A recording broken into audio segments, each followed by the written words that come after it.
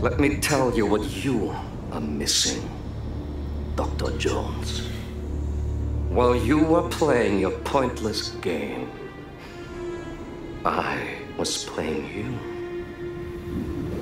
you. You're wondering if maybe you should have built yourself a life of meaning instead of ending up here, dead and forgotten in the sense of Africa. There you go. Damn.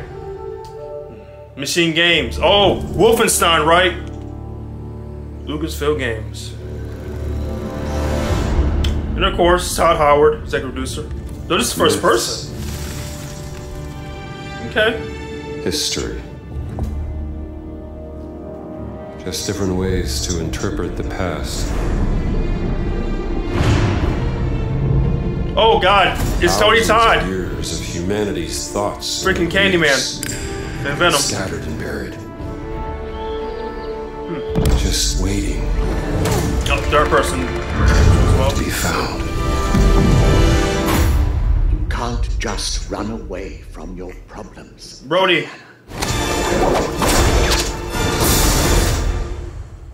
Watch me.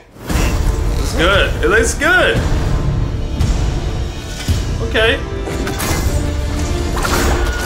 Oh, we're home screen, of course. Throughout history,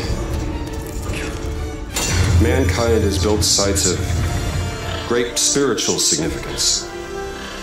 If you were to draw a line through these ancient sites around the globe, you get a perfectly aligned circle.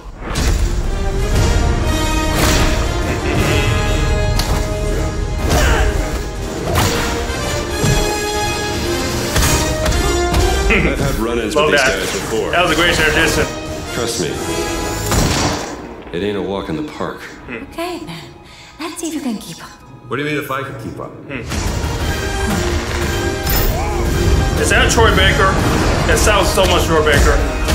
Doing Indiana Jones. It is. He's doing a great impression too. Ooh. Wow. Patron of the fallen angels. Protector of the Chukulimani. The Great Circle. Indiana Jones, The Great Circle.